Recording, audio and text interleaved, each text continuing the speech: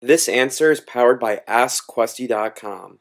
Get help with your Squarespace questions or tasks on demand. Just quickly created a test template from Basil to show you.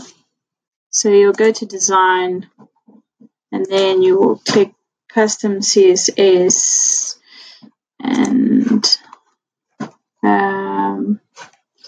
you will just right click, inspect, and then you will just go there.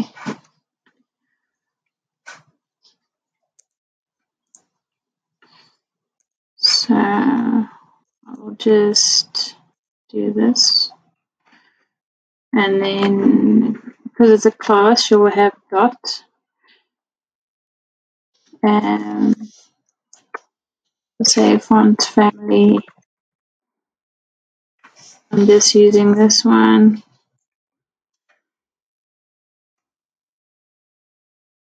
Important. And then you can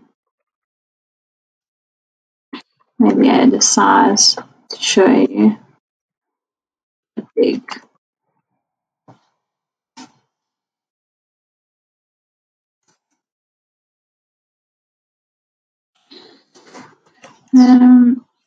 Yeah, so that should work.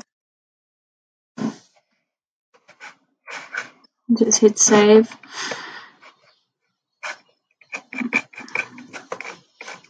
Let me just see.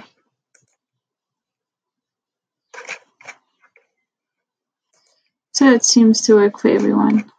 There.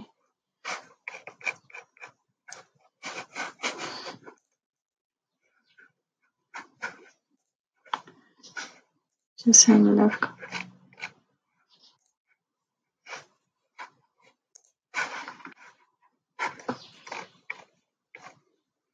Yeah, it's all changed. Here you go. Was this helpful? Ask a Squarespace question now. AskQuesty.com.